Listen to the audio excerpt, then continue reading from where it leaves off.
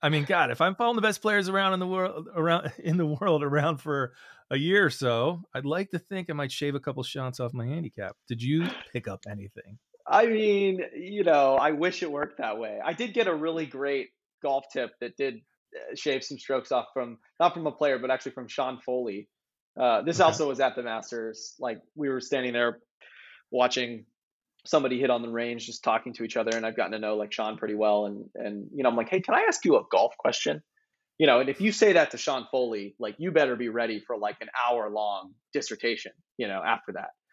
Right. And so, funny, one of the other agents was there and he heard me ask him and he was like, oh boy, here it comes, so just like, here's what I'm struggling with, whatever. And he was like, without even watching me swing, he's like, I think you've got a trigger problem. He's like, I try this next time you're out on the course, count backwards from 5. And when you get to 0, say the word swing in your mind and just pull the trigger. Like, doesn't matter if you're ready or not. You're 5, 4, 3, 2, 1, swing, and you're going.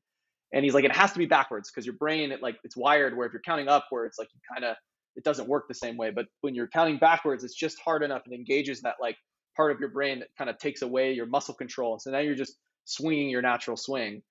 And I'll be damned, he was right. Like I started doing it, and now I do it every time. And I think my handicap's a little lower than it was in the beginning of the season. And it was What? 100% Sean Foley. Countdown? Oh man! All right, we're gonna have a Broken Tea Give it a Society. try. Folks out there undertaking the index experiment this year, trying to play their best golf with the Golfer's Journal, might count down from 5. That's interesting.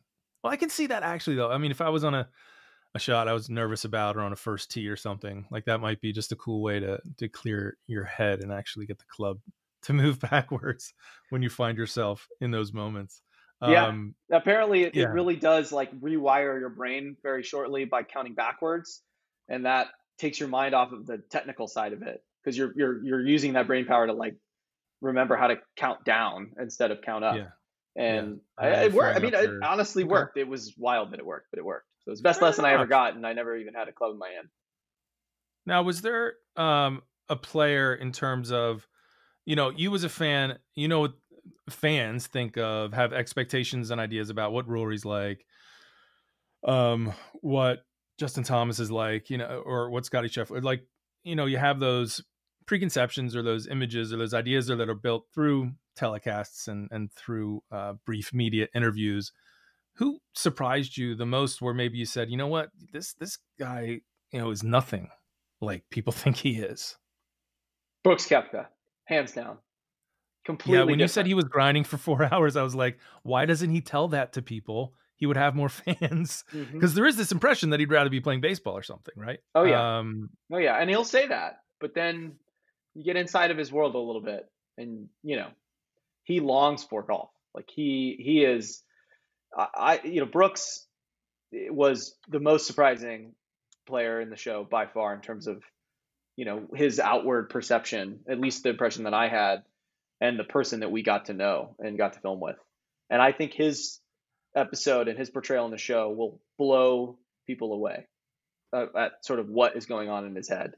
Um, so Brooks, hands down, the most different from anybody that I, sort of my understanding of golf and general fandom.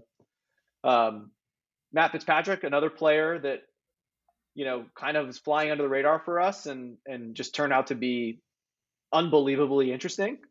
And, his approach to the statistical side of the game, how incremental his improvement has been, but just like relentlessly incrementally improving to kind of culminate in him winning the US Open and having it his first PGA Tour win at the same time. I mean, that was really cool. And like, I'm the biggest Matt Fitzpatrick fan now, just getting to know him. And he's just an amazing guy, like very gracious, funny, dark sense, not dark sense of humor, but like sneakily witty and really has a great dry wit. He's been really fun.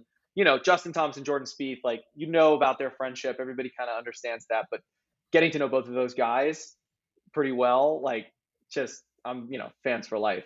Jordan Spieth's got a hilarious sense of humor that I think, like, you may not know about just kind of watching him being a fan. Really? Yeah. But yeah, I they're like, huh. yeah, those guys really, really surprised me.